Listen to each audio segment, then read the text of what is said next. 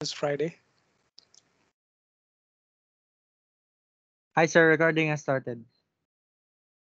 Yeah.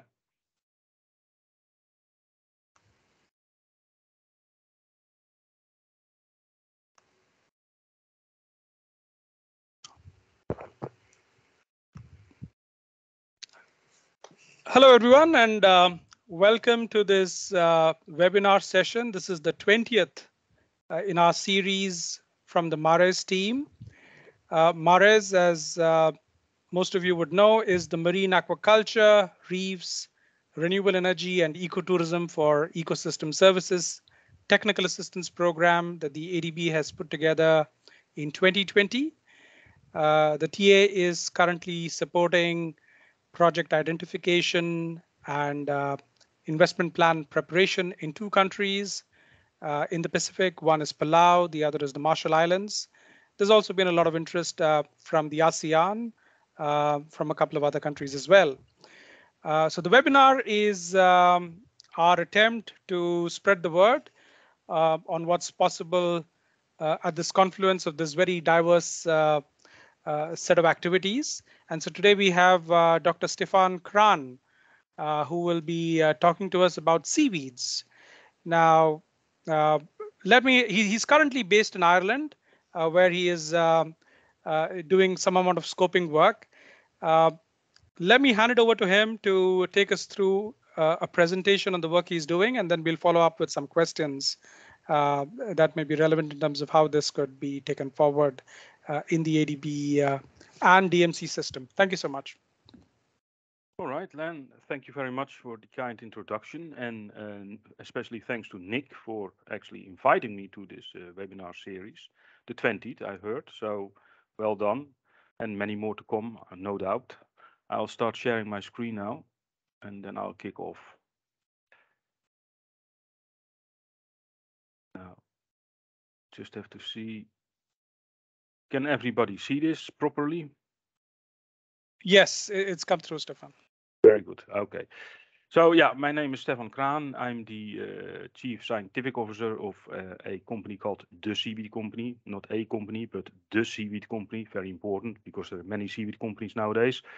Because the subject has become quite popular over the last 5 years, as you have seen in the media or in newspapers or other clips on social media. And what I want to tell you today is a little bit about the blue economy and how seaweed fits in that concept. And the blue economy, as you know yourself, it's something also that has been coming to the forefront in maybe the last 5 to 7 years, where there is a lot of activity going on and looking at our oceans as the last bastion, basically, that is still a bit unexplored, is very important for our survival and livelihoods, and how can we manage that in a sustainable way. Seaweeds fit very nice in that concept, but that will be clear later on. So the blue economy, and you might all have seen this is from the World Bank, and their definition of blue economy is a sustainable use of ocean resources for economic growth, improved livelihoods and jobs, and an ocean ecosystem health. And it's basically based on 5 pillars. One is renewable energy, and then you have to think of tidal energy or wind turbines and things like that. But also in that category fits seaweed biomass, for example, which you can then ferment to ethanol, and then you have basically your bioethanol from a sustainable resource. Because the good thing with seaweeds is it doesn't take land mass to be cultivated. It doesn't need fertilizers. We just had a discussion before we got on about fertilizers, and the price has basically gone up almost tenfold. So there's a lot of benefits there, also for renewable energy. Now, fisheries, of course, a very clear-cut one. We are very dependent for food and protein from our oceans, and that can be fisheries, but it can also be aquaculture, of course, where we cultivate our fish, and in this case, seaweed, for example, as well. And later on, I show you that seaweed, it's a huge industry, actually, and not many people realize this. Then maritime transport, shipping, 2.5% of all CO2 emitted on this globe is coming from shipping. very important in that aspect, but of course also just for transporting of goods. Tourism, you had a few webinar series, I believe, on sustainable tourism. Again, that's another pillar in this blue economy, and then climate change. Now, normally, the waste management I don't mention, and it is only because I saw this in here, in this nice infographics, that I started looking at that. And of course, yeah, waste management, immediately you think of plastics. And that is still a huge problem, especially for our oceans, because now nano and microplastic is basically in everything. There was just recently a small clipping published in a newspaper in the Netherlands that even the steak on my plate or my pork chop, they all contain microplastics, which is quite shocking, to be honest. So that is another huge issue. So blue economy in a nutshell. And what we also have seen over the last couple of years is that a lot of investment funds start to jump on this, start to look at environmental impact from an environmental point of view, of course, but also social impact, providing jobs, security for people living at around coastal areas. And if there's 3 billion people actually reliant on that ocean system, and they're talking about 350 million jobs around the ocean-based sectors, it is a very important sector for, well, human survival in a way. And they have been looking at this for investment opportunities, and what they quote is basically every dollar you put in, you get 5 in return in global benefits. So that is not a direct return on investment for an investor. So venture capitalists, they're probably not too happy with this, but we are looking at other funds that really look at social impact and environmental impact. And that is a growing group, and there is a lot of money currently available to develop these projects on those 5 pillars I just mentioned for blue economy. So, and back to those 5 pillars, because waste management I don't mention in here, but there is another one, but that could be seen as environmental, which is blue carbon. So it's the seaweed, and the purpose of this talk is to tell you a little bit more about the seaweed, and then offshore wind, of course, fisheries, agriculture, sustainable shipping, and blue carbon. And of course, why is it so important? Well, the oceans, they make up 70% of the whole Earth's surface. So from a climate perspective and from a food perspective, hugely important. So seaweed, and this comes from a report I worked with a group in Europe, that was Seaweed for Europe. We have been looking at figures and what it could do. We know what it already does worldwide, but what it could do for the European sector. And we're looking at a market by 2030 of 9.3 billion and about 115,000 jobs. So we really could start to make a dent in agriculture processing, product development, all these kind of things from seaweeds in Europe. And it is a very novel market yet. There's only a few players in there in Norway, in Ireland, ourselves, of course, and in France, but it is a market that is growing. But there's also challenges because it is still very novel, and these blue economy ocean funds are only just starting. So there's still a lack of access to finance and commercial scalability. It is difficult to provide investors actually with a solid revenue stream so that they actually will invest. There is a lot of bottlenecks still, and we're trying with amongst them these kind of presentations to spread the word that we are sitting here in a way on a gold mine. But people have to realize what to do, how to do it, and then prove it and show it with the numbers, and then the money will come. And we are living proof of that already. So globally, I just mentioned that it is a big industry. If you look at seaweed production, and we call this phyconometrics, by the way, and phycology is the study of seaweeds, then there's 2 countries in the world, China and Indonesia, that are the biggest producers. They are good for about, I think, 65-70% of all seaweed produced. And there is, and this is already an old figure from last year, 34 million tons. Apparently, that is now already 36.8 million tons of seaweed produced, which is a lot of seaweed. And that is still growing, and now especially with Europe jumping the bandwagon, growing with 6 to 8% a year. All the seaweed that is harvested is grown for at least 97%. Only in parts in Europe, and again Ireland or Iceland and Norway, but also Chile and Peru, there is wild harvest still going on, but that is something that is slowly disappearing. For one, because seaweed and seaweed forests provide ecosystem services. And that is starting to be more frowned upon, that these forests are basically harvested for, well, profit and gain while destroying an ecosystem. So I give that another 10, 15 years, and then at least in Europe, by EU decree, probably that whole wild harvesting will be stopped. So everything has to be cultivated. And then if you look at the return, the compact annual growth rate, you're talking about more than 10% for the next couple of years. So seaweed cultivation, 34 million, well, actually a little bit more now. If you purely look at the raw dried seaweed, so you grow the seaweed, you dry it, and you export it to wherever, then that business is about 7 billion. But as soon as you start going into processing, there is a lot of extra money coming in. If you look at the top 10 producers, what I said, China, Indonesia are number 1 and number 2, but number 3, the Philippines. And actually, the whole red seaweed cultivation started by Mr. Trono at the time in the 70s with certain strains, the Bohol strain, of a seaweed that produces carrageenan. And that strain has been used throughout the Philippines, of course, also in Indonesia, and then started to make its way to India, to Mozambique, to Kenya, and now even in Brazil. And that was not a smart thing to do, because for one, now with the Nagoya protocols, you can't move genetic resources around anymore, but they did in the past.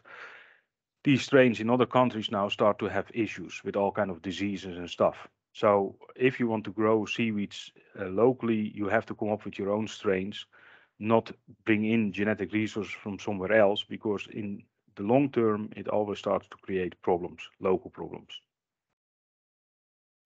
So what I said, if you start processing and doing something with the seaweed, then market sizes and money coming in for processing and product development is actually huge. You jump from 7 billion to 16 or 18 billion, and even certain marketing reports are having a much higher number in there.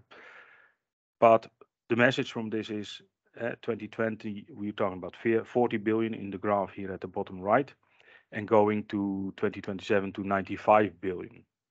Now, we are talking about supermarket products on the shelf that are incorporated in these figures, of course. So what kind of problems can seaweeds address? Well, we're just talking about the fertilizer. My own company, we are actually selling a biostimulant, especially for those kind of purposes. And with the biostimulant, we have now proven with soil samples and all these kind of things that we can bring 11 tons of CO2 or carbon, sorry, back into the soil. And that is a very interesting concept now, where if we look at what is happening with blue carbon and the money being paid and the investments being made, and also project on that the rising fertilizer prices, I think we have a very good value proposition here. Ocean restoration, and in this case, de-acidification. If you grow seaweeds, they take up CO2. CO2 is the stuff that makes, of course, the oceans more acidic, and in that way you extract the CO2 out of the oceans. So that is a good thing to help, because the less acidic, the better the coral reefs will grow. And that, of course, is the start of the whole reef ecosystem. Sustainable diets, no brainer in a way. We have to move as a society from animal to plant-based diets anyway, because as you all know, in the long term, more people on this planet, we can't sustain this type of eating or feeding that we currently have. So we have to change our behavior, and seaweeds would fit very nicely in that sustainable diet thing. Climate mitigation, already mentioned CO2, so that makes sense. And it also depends on what you do with the seaweed, because this is something that I want to warn you for. There is a lot of hype and hoopla about, oh, we grow seaweed, so we take up CO2 and we just sequester CO2. No, that is nonsense. Seaweed can take up CO2, yes, but then it depends what you do with the seaweed. If you use it for food or feed or as a fertilizer, then often the CO2 is released again and comes back into the atmosphere. So seaweed is more a transfercation of CO2, where it is stored in the seaweed. And then depending on what you do, if you make building material with seaweed, yes, you can sequester it for a long time. If you make biochar with the seaweed and it goes into the soil, yes, you can sequester for a long time. But just growing seaweed is not enough to claim, oh, we sequester seaweed. Coastal ecosystems, if you have seaweed farms in front of the coast, they will dampen waves and energy. They take out the energy, so you have less land erosion. You get mangrove systems, and mangroves are also very good in taking up CO2. And of course, then finally, the bioactive compounds in the seaweeds, ranging from antioxidants to compounds that help prevent actually obesity. We have a big impact on human health and well-being. And as an example, we are running a project with the Erasmus University in Rotterdam in the Netherlands, where we have already proven in mice and rats that certain sterols from a particular type of seaweed that we cultivate in Ireland has an effect against Alzheimer's, against the plaque forming in the brain. Now, that is something, and that is going to be a long road, 10, 15 years with the clinical trials, but it gives indications there's a lot of stuff in seaweeds that we only start to discover. The thing with seaweeds as well is we are tapping into a couple of mega trends. We've heard of the Seaspiracy documentary, Kiss the Ground, all these kind of things. So there is in social media, Netflix, there's a lot of stuff that is pushing this ball forward. All about mainly climate mitigation, environmental restoration. There is a lot of policies coming out from governments, the EU Green Deal, for example, the blue economy that I just mentioned, that is put the wind in our sails in a way. Circular economics, where you take up nutrients from runoff from land with the seaweed and then use it back as an additive, for example, in feed for cattle. So you can start circulating nutrients, nitrates and phosphates. A lot of, yeah, I would say kind of hype is still around seaweed now, which then starts a lot of people with small companies, entrepreneurs looking at solutions, which is also helpful. Not always, by the way. And then there is a lot of people that want to make impact. And our company is the same. We really want to make social and environmental impact. And you see here a small picture that is Steve Meller from Australia. He is the one who's growing the Asparagopsis at the moment for a feed additive in cattle in Australia to reduce the methane. Now, mind you, only in Australia this is approved as a feed additive. Europe is still sitting at the fence because there's also some negative issues with this. But if that is going to be approved, then also in Europe this will take off in a certain part of the market. So seaweeds will be one of the global inputs that humanity will utilize for sustainable consumption and production. That is number one. But with that, only sustainable, traceable, equitable, commercially sound supply of chain of seaweeds will enable sustainable growth and bring value benefits to us all. So it has to be fair and equitable, and only regenerative, nature positive business will be here to stay. And business using seaweeds is part of that solution. And you address a lot of the SDGs from zero hunger down to life on land, if you have recircular bioeconomy or use it as a biostimulant and everything in between. Now, just to show you a couple of examples of what you can do with seaweeds, and in this case, we talking about the sargassum, for example, in the Caribbean. They now, in certain places, use it as a building material. They just compress bricks out of the dried biomass and build houses locally for the locals. But you can also make cardboard, for example, from it, which you see in the top right corner. That this is a cover of a book, by the way. But other things like plant pots, if you kind of process it a little bit more, you see here the soles of sneakers. And now that is from a microalgae, but it is the same principle. It's the protein derived from that, where they make a foam, and the same with the surfing board. And then at the bottom left, that is a lady that we work with in the Netherlands, and she makes seaweed. So it's a combination of seaweed fiber with wood fiber, and it is for one as decorative material, but also as an insulation material. The other one that we briefly mentioned was plastics, and plastics present a huge opportunity, I think, for seaweed. If you look at Indonesia, they produce about 10 million tons of carrageenan, of seaweed that is used for carrageenan and agar, which are food additives. But there is another 1.2 million hectares available in Indonesia to grow seaweeds.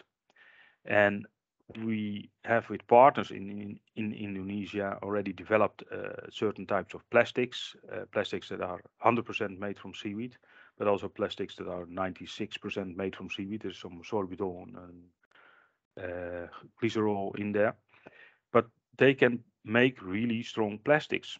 And with the one where you have a bit of sorbitol and glycerol, it's a non-stick plastic as well, so it can go on rolls and used as packaging material.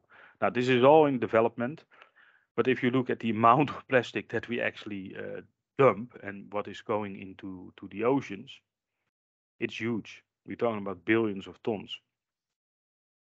And that was a shocking kind of metric for me as well, where you see 79% of all world's plastics that end up in landfills and ultimately up in the oceans, which is scary. But it also explains why we find microplastics now in almost everything. So big opportunity with seaweed plastic. And the good thing of seaweed plastic, within 3-4 weeks, it's gone. It's biodegraded. So the other things that we have been doing with my own company then is develop two concepts. One is blue farming, where we use the seaweed fertilizer, seaweed biostimulant to replace the chemical fertilizers. So by just doing that, you use a hell of a lot of CO2 per kilo fertilizer less. You can prevent pesticides in most cases, but it depends a little bit on the crop. We also, what I mentioned, can bring in carbon back into the soil, 13 tons per hectare. You, depending if you use it in animal feed, can get a better feed conversion ratio. So you need less feed to get to the same weight in the animal. And also the methane issue that we have in cattle, we can address with seaweeds. Now, it's not as good as that one particular seaweed that they have in Australia, although we can cultivate it here as well, but it's just not approved yet. But seaweeds in general, because of the polyphenols, which are a type of antioxidants, they can reduce methane emissions by 10 to 20%. And then the whole nitrate emissions issue, if you have a better food conversion ratio, so you basically use all the amino acids or the protein in the feed to make muscle mass, there is less protein coming through the back door, which is converted into ammonia. So that is another big kind of profit with using seaweeds in an animal diet. And the other concept that we're really trying to carry out is blue health, where you tackle human health and well-being, of course, and again, ocean regeneration, because if you grow the seaweeds, you can take up the CO2, you prevent the acidification. And those seaweeds and those bioactives can be applied in different ways. One is health supplements that we are currently making, and that can be simple pills where you have dried and milled seaweeds from different species that have certain bioactives that can boost the immune system. And it's, by the way, all these things are peer-reviewed, proven, because the science has already been done on all these bioactives. You can use it in cosmetics. And again, science already proven. We know that certain elements from brown seaweeds, fucoiden it's called, has a profound effect on skin cells, in this case fibroblasts that are under the epidermis. And fibroblasts make collagen. So theoretically, if you use this stuff in your face cream, it would basically make your wrinkles go away because you produce more collagen. And finally, of course, food. One of the things we have been doing is putting this in meat as a replacement of meat. And you and I, we all know if you're a meat eater, then you're not becoming overnight a vegetarian. So what we have been looking at is how can we replace meat? And then we're mainly talking about burgers and sausages and processed meat, of course.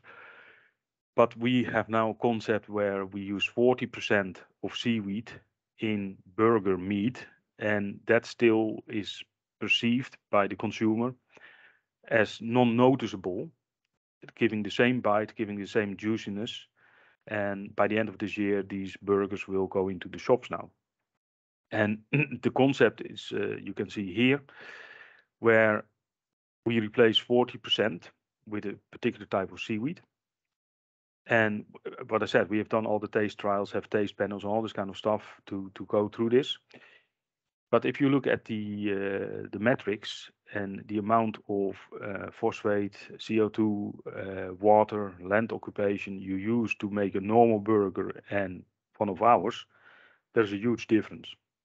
And that is an easier way, I think, to wean people off meat than telling people to go directly to a plant-based diet, because that won't work, not at this stage yet.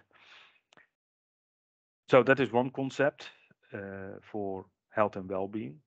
And with that, of course, you change your Nutri-Score. That is a kind of thing that we have in Europe, where you can see with the A, B, C, D, E if something is healthy or not. Now, normally standard hamburgers fall in D or E, and by doing this, you immediately get it to a B or sometimes even an A, depending what you use beside the seaweed. And then the whole salt reduction by using seaweed, the umami that actually gives a different or a better taste as well. Fiber that you introduce in your burger. So there is a lot of benefits. Iodine, for example, that comes with the seaweed. And of course, reduced saturated fat content. So to sum it up, all what I've been telling, seaweed, very good in taking up CO2, but also nitrogen and a little bit of phosphorus. So that is for every ton of seaweed. And with that in mind, you can really start to look at seaweeds as an extractive kind of aquaculture product. If you, for example, grow fish, it's the other way around. You actually emit through feces and urine a lot of nitrogen and phosphorus into the water. But with this, you can extract and take everything out. And then depending on what you do with the seaweed, you can really sequester it and fix it or move it on. And in the right one, you can see all the different things we were talking about: food, fertilizer, plastics, health, etc., etc. So that was on blue health, blue farming, and finally, the last thing is the ecosystem services, the environmental impact and social impact, basically, where again CO2 plays a big role. What you can do for the coral reefs, phosphorus and nitrogen recycling, so circular bioeconomy, high in potassium, so very important for agricultural crops. And finally, providing jobs by growing seaweed, so a huge social impact. There are still some current gaps, and that is, and the webinar like today is a very good one, because you create awareness of the blue economy and seaweeds in general. But there's a couple of things there that have to be addressed if we want to make this bigger and start to really take off. But there is a lot of opportunities. And what I said, especially around bioplastics, that could be a huge driver at the moment. The changes in biodiversity laws, ecosystem services, what I said, wild harvesting will probably be stopped very soon. It all has to be cultivated. And of course, the opportunities that with seaweed cultivation, seaweed use, seaweed processing, you address many of the SDGs, Sustainable Development Goals. Now, just 4 slides to finish off. That is just to give you a flavor of an impression how seaweed cultivation looks like and what we are doing ourselves in Ireland, in Morocco, in India, and in the Netherlands. And it is based all around innovation. And this looks very messy, but it is a way to automatically seed ropes or nets and deploy them automatically into the sea. So the whole hatchery phase we basically take away. And I don't know if this is going to work, but this is something we do as offshore cultivation. You see this big boat here with a big module on the side. That is an automatic harvester that takes all the seaweed off the nets when it's growing. And just tell me if this works. It's a 2-minute clip, I think.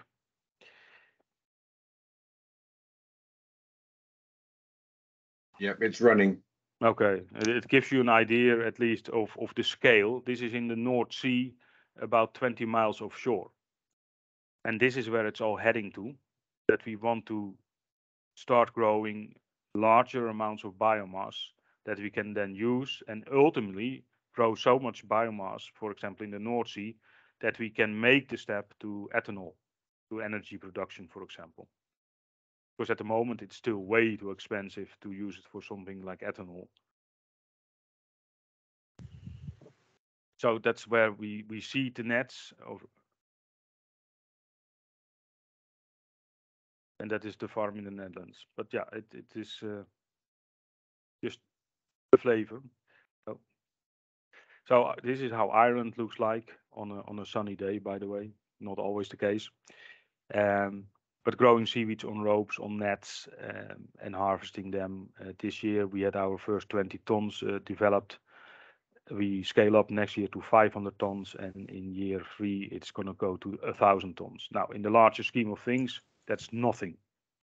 But for us, and as a start in Europe, is really good. Farm in the Netherlands, same thing, but this is a much smaller farm.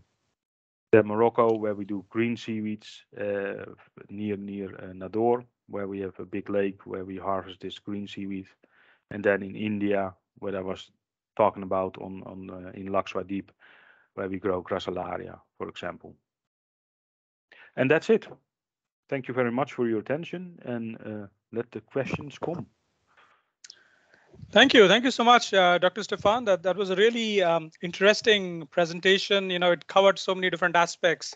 Looking at industrial applications, looking at animal feed, aquaculture, biomedicine. So many different aspects in terms of how seaweed is getting used, and so that was quite illuminating for our audience. A couple of questions, and since I'm the moderator, I'll use my prerogative to ask the first question. One of the issues, and I work in the Pacific, and so we're dealing with energy sector transitions in the Pacific. A lot of the Pacific Island countries have come out with very ambitious goals on decarbonizing in 5 years or 10 years, and what you're noticing is most of these are diesel economies. And the grids are weak, and trying to import solar and battery storage.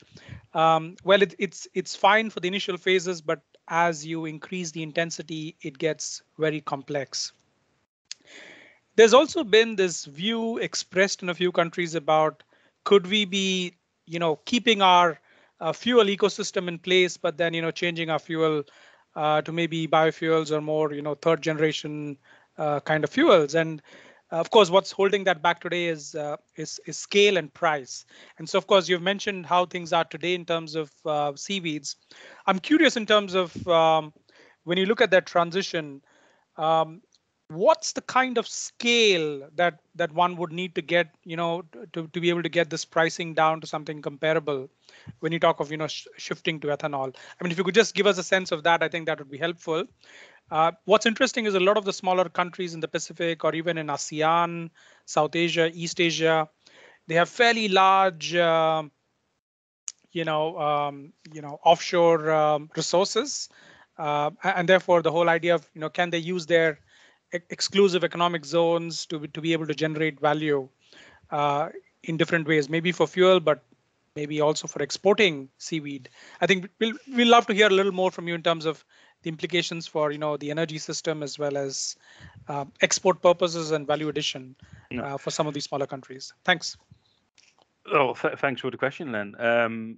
First of all, if we look at energy, and I've done the calculations, I published this as well in a paper 10 years ago, I think. The size of the country Luxembourg is what we need of seaweed cultivation to supply 50% of all ethanol use currently in the EU. And the size of country Luxembourg sounds big, but if you project that in the North Sea or even in the English Channel, it's not that big. The only problem is that if you have a huge farm like that, if it's one piece, you get nutrient problems because what's growing in the middle is probably getting water that is completely stripped of nutrients before it arrives there. So having mega farms like that, that's never going to work.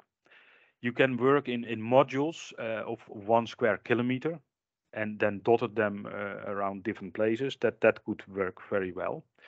But that is the size you look at, and that is then for Europe as an example. If you look at smaller countries in the Asian Pacific, the easiest step for them, and I'm now particularly looking at Fiji, for example, they have a big issue with a red seaweed that is blooming. And this all has to do with warmer temperatures, more nutrient runoff, and suddenly you get these blooms. We have looked at biodigesters, of course, where seaweed, and it depends on the type of seaweed. Some seaweeds need co-fueling with something else, but there are seaweeds that can be digested on their own, and you can produce basically your methane gas, compress it, bottle it, use it for home cooking and for other things. So there could be a self-reliant system being developed.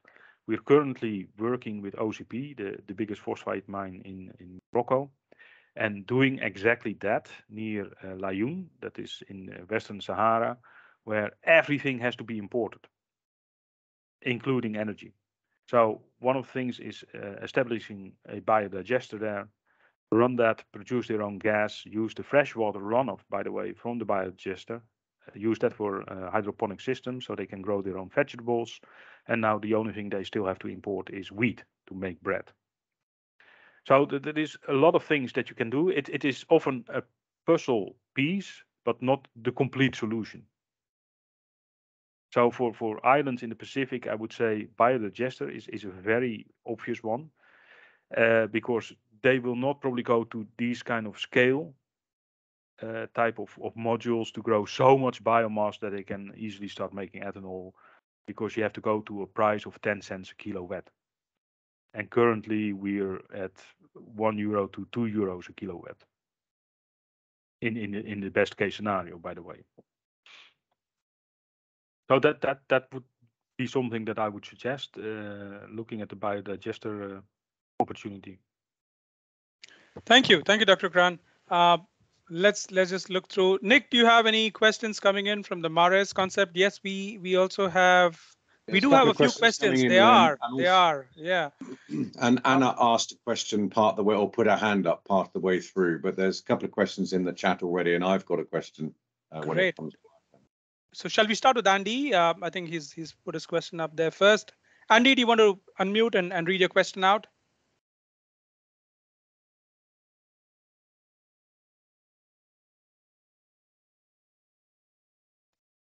So this is more a question around, what is it that countries have done or governments have done to help enable, this transition and organization for seaweeds and making it easier for producers. So again, in terms of when you worked with some of the countries you spoke about, you're looking at something in Lakshadweep, you're looking at something in in Northern Africa, you're looking at Fiji. Is this largely coming from the resource there, or are you also looking at interventions from the government in terms of making it easier for this kind of innovation to take place?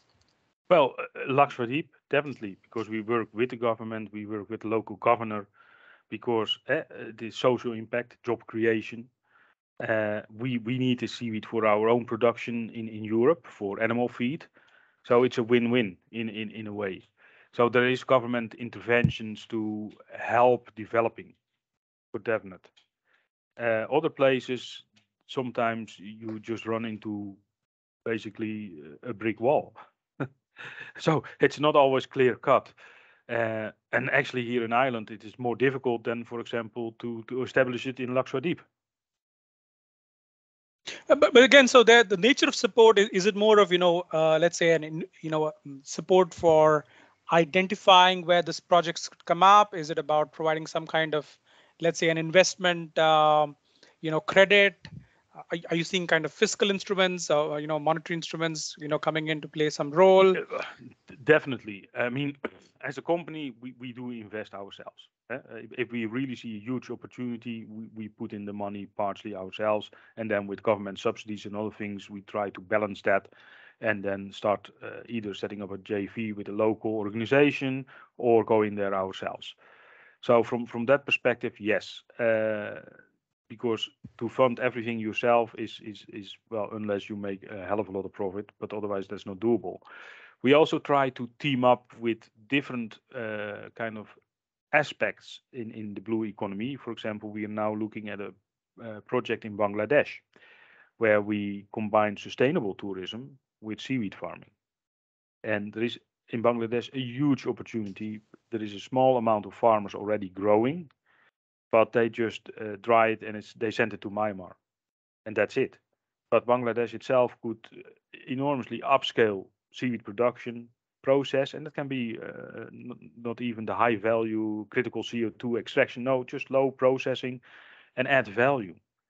And that would be a good money spinner, I think, for the government.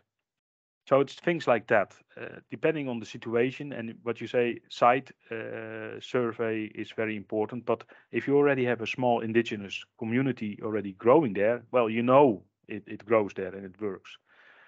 Indonesia, that is another one that has enormous potential still, and they already grow a lot. And one of the things that I do from as a job, I work for the Ministry of Foreign Affairs in the Netherlands, and I coach 14 seaweed companies in Indonesia for export to Europe and to make them export ready with quality control, all the rules and regulation, everything around that. And they start to have issues, for example, with China coming in. They were allowed to set up companies in Indonesia, and now they're competing, but they get, for example, a 17% rebate if they send it back to China, the product. So it creates a false competition. So I'm trying to make these companies in Indonesia see, okay, guys, you make agar and carrageenan, that's fine, that's a core business, but look, you can also make bioplastics. Look, you can also make fertilizer or feed or other things that you can do with seaweed. So it's basically I try to open their eyes, think outside the box. Yeah, and trying to get them up the value chain. So that's Yeah, really interesting. Exactly. Great. Karina, she again had an interesting question. Karina, do you want to ask a question? I think this is more about what is it that's appropriate in terms of production. Thank you. Yes, I was thinking about great presentation, by the way. I was thinking about contexts where it's not possible to bring in heavy machinery or sort of high-tech type of equipment. Do you have any examples where you can still process seaweed and get something fruitful and yeah, cost efficient out of it? Yeah, well, actually, 97% of all seaweed cultivated is the way you describe it. It's fishermen families, mainly women, that prepare long lines where they tie little seedlings to the ropes, and it is all inshore. So we talk about a meter to 3 meters of depth, either staked to the bottom or it's floating at the surface. So it's very, very low tech, and that is why so many people actually grow seaweeds in these areas, because it provides often the sole income for those families, which then allows them to send the kids to school, for example. So it has a huge impact as well. But you see, what we do, that is all for Europe, Western Europe, because we cannot afford all the labor cost.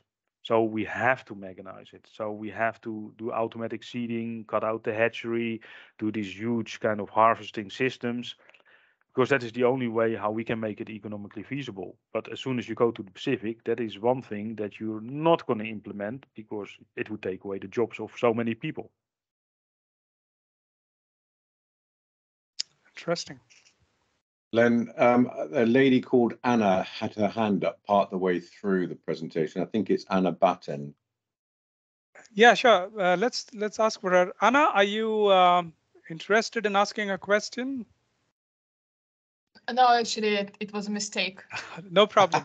Thanks, That's fine. thanks a lot for the presentations. I'm quite new to Yeah. that topic, but I'm investigating it for our Coral Triangle initiative of WWF. Yeah, so on this sort of financing the opportunity side.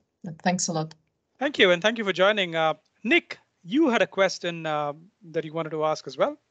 Yeah, I do. I'm afraid I always have a question, especially when I listen to Stefan, because it's such a it's No it's promise that I almost will answer it.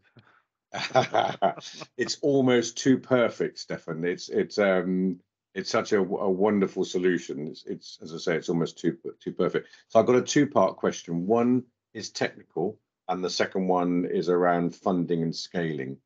So the technical one is that under the MARES TA, we've been looking at ocean thermal energy conversion, OTEC, as a potential renewable energy solution in the case studies we talked about, as in Palau and RMI.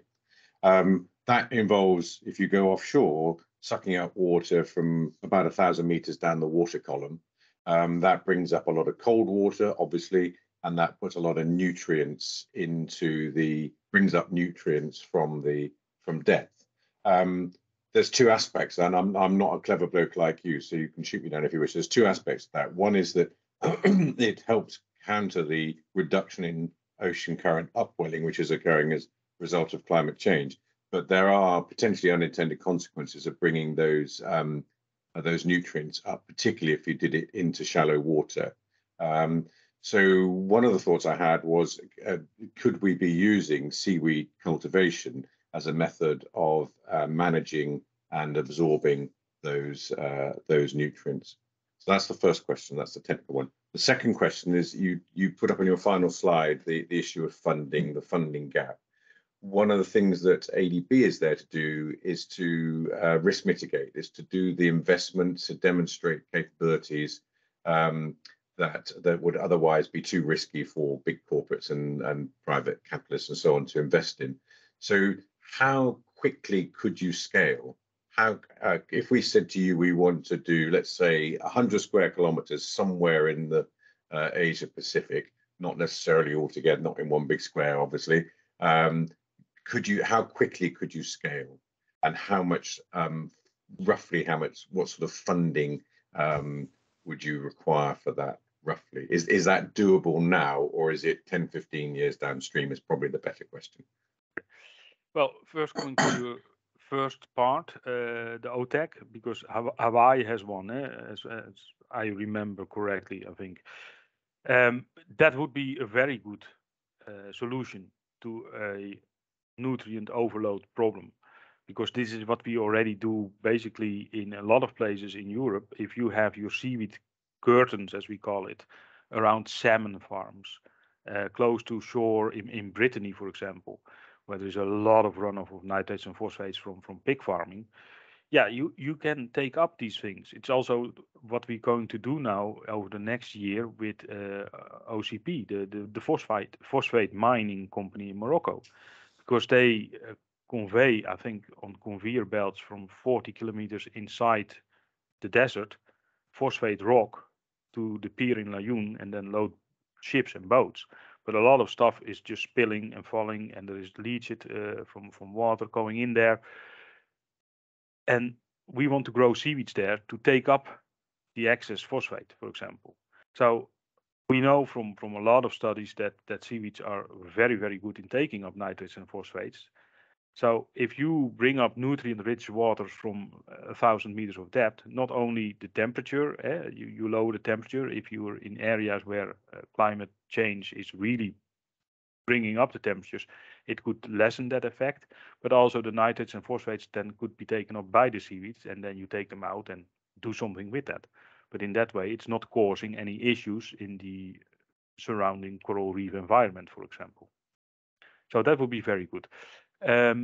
Second part of the question, 100 square kilometer, nobody in the world could tackle that yet. Now, we can produce a lot of gametophytes, but it is specifically brown seaweeds that grow in temperate areas. So it depends very much in the Pacific where you are. If you're in an area which ranges between 10 to 20 degrees, yeah, we could do something with the brown seaweeds and the kelp, and that could be scaled up pretty quick. If the funding is there, we can go to 10, 20, 40 square kilometers.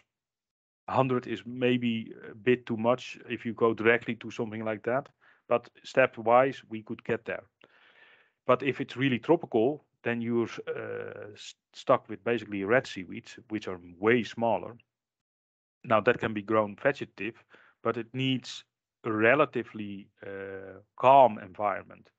So if you go somewhere in the middle of the Pacific, yeah, you're probably going to lose most of your crop if the first tropical cyclone or hurricane comes over it.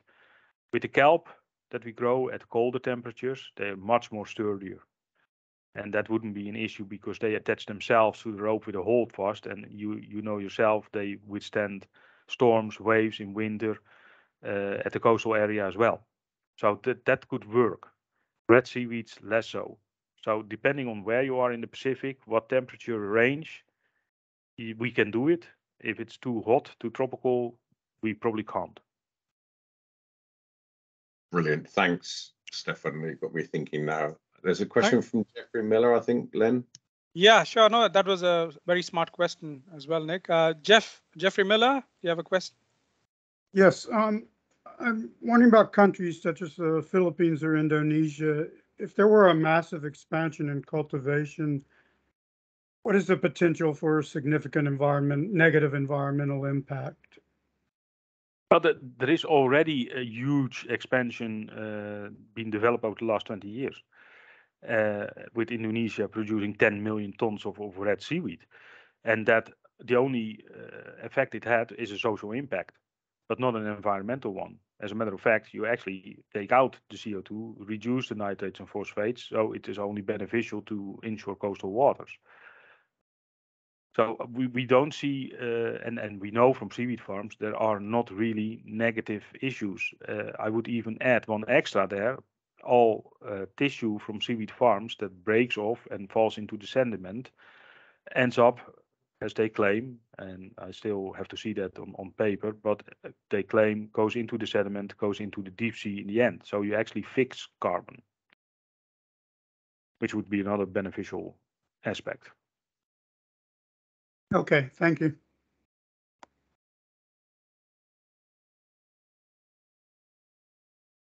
You're on mute, Len.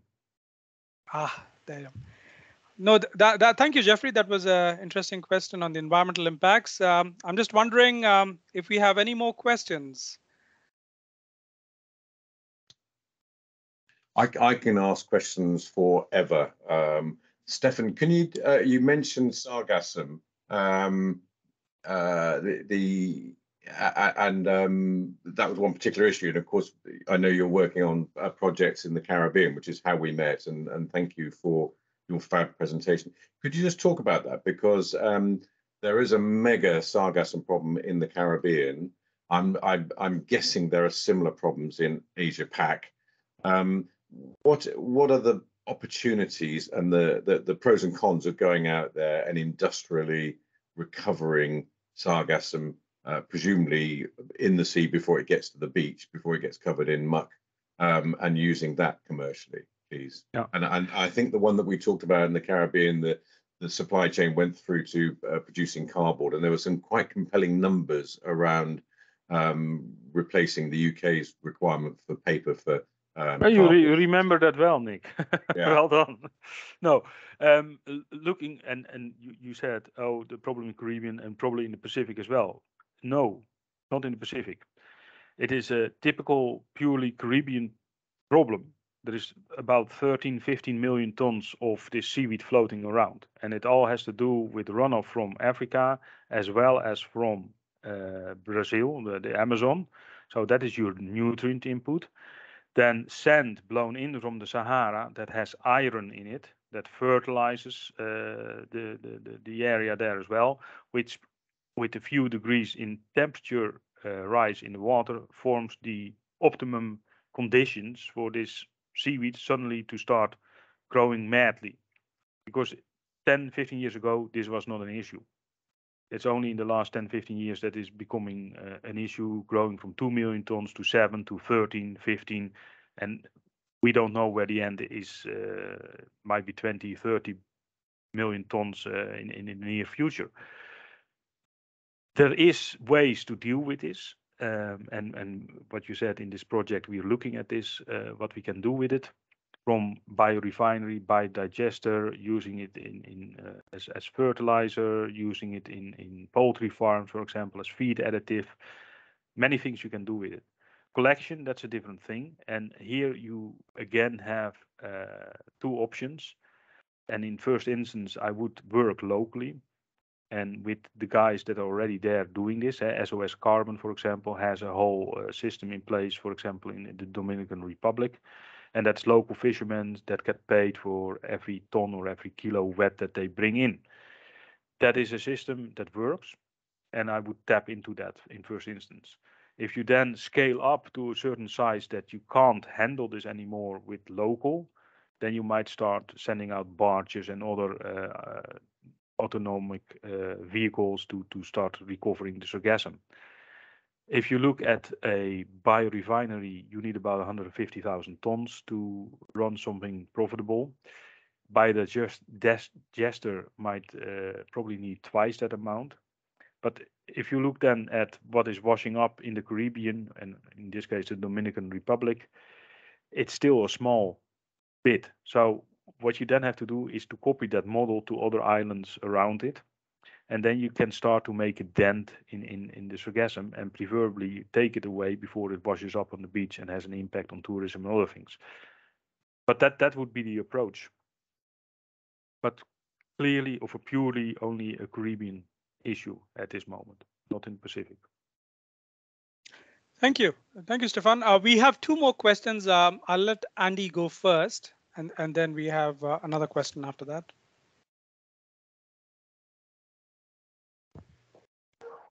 Oh, hi. Sorry, yes, the banging stopped here. So thanks again, Stefan. Just you mentioned briefly a project in Bangladesh that links with ecotourism. Could you give a little bit more detail on that integration? Thanks. Well, that is still very preliminary. We're just about to establish a joint venture there. But yeah, it's 3 islands that are touristic islands. And what we try to do is to have people that come for this aspect, that they help and work in the different projects. Where we grow seaweeds, we also have sea turtles, for example, and tourists love sea turtles. So you can put them in a program where they either count sea turtles and look at what effect it has on the farm. They can help in the seaweed farm itself to either seed or harvest seaweeds. And then you have a what we say farm to table experience where we actually use the local seaweeds in a dining experience in the evening, depending on what island we are and what kind of touristic amenities there are on an island like that. But it is the combination of those two in giving tourists a different experience and helping and supporting locally what is happening instead of just being there as an observer, getting the experience, and then they're gone again. Thanks, thanks, Stefan. Thanks, Andy. We have 2 more questions. It looks like so. Judek, Hans Judek, please go ahead. Yeah, hi. We have done a study in Martinique. We had this problem there also with the sargassum, and the proposal we made there because the moisture content is so high, it's something like 95, 96%. It's almost all water. We have proposed there to use HTC, hydrothermal carbonization. That means what we get out there is carbon, and that can be used as soil additive because Martinique has a very severe problem with an agrochemical that was used in the 1950s and 1960s and has soiled contaminated a lot of soil on Martinique, so that cannot be used for agriculture anymore. So that's something what we are trying to do there with the sargassum. No, very interesting. I would love to hear more on that, Judek, because biochar, as we call it then, this carbonization, is one way to actually increase or vitalize soils.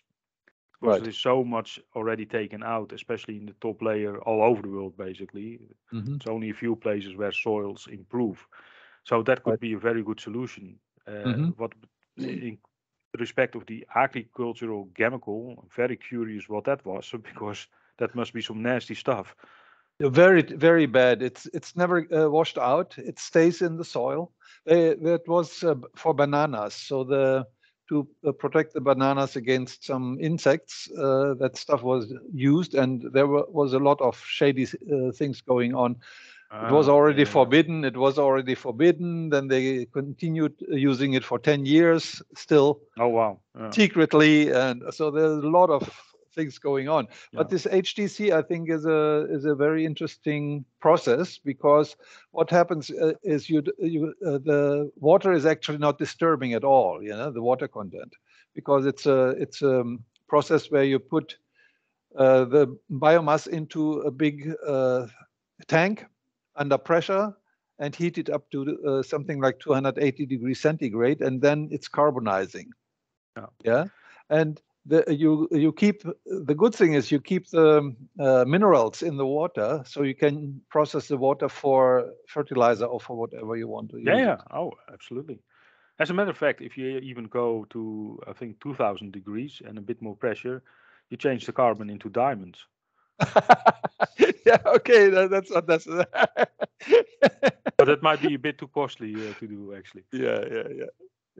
Anyway, I think it's an interesting solution. I have done a study for Kenya for the water hyacinths there, because that's yeah. It's a very big problem. I'm just going to put my email in the chat, and I would love to, if you contact me, because we look at all solutions, Judek. Good. And this could be a very good complementary kind of thing. See. There we go. So. Thank you. Oh, that's a great connection. There he is. Yeah, there he is. Okay, get it. We have time. I think we're already on the hour. It's 4 o'clock, but we have time for one final question. Marcel, do you want to ask your question? Yes, thank you very much. Stefan, we were presented projects to grow a specific strain of red seaweed on the coast of Africa. You're probably familiar with this specific strain. It's called Asparagopsis taxiformis.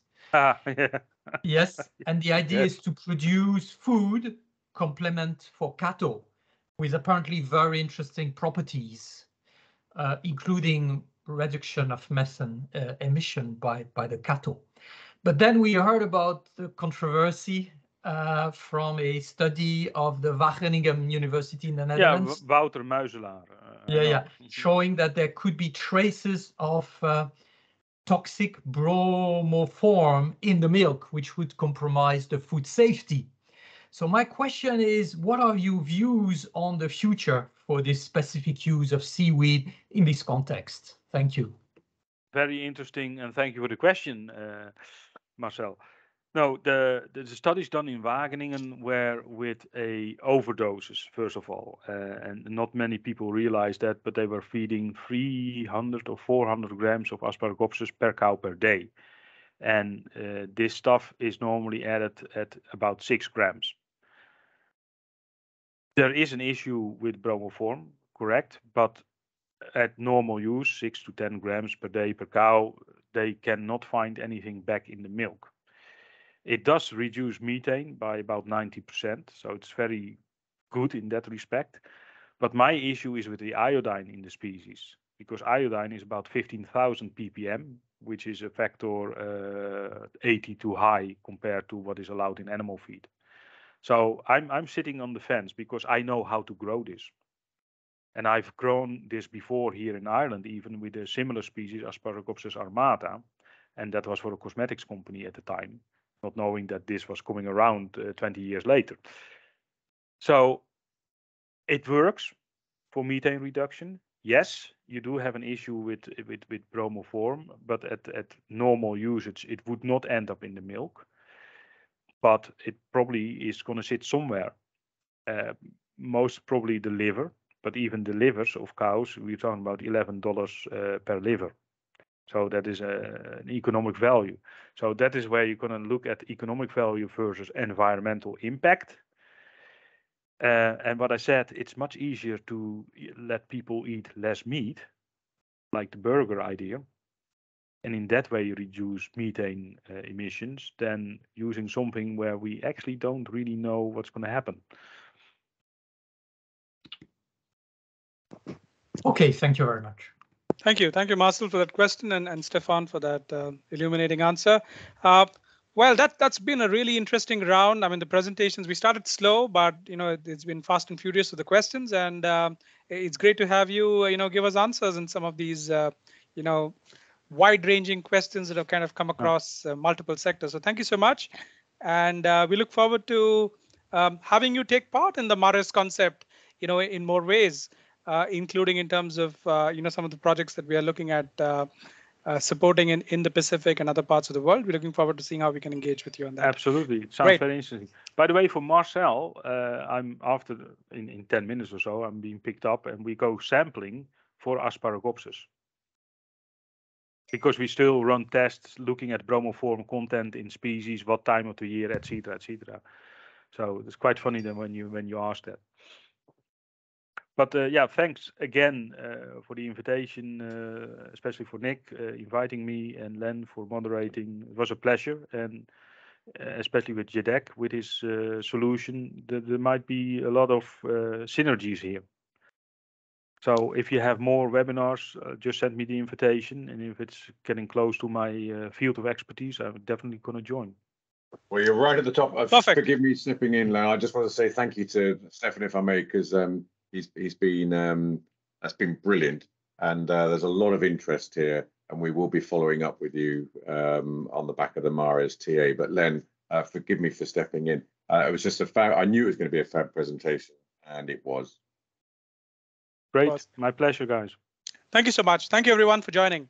All right, back to breakfast. Thanks, Stefan. Bye. Bye-bye.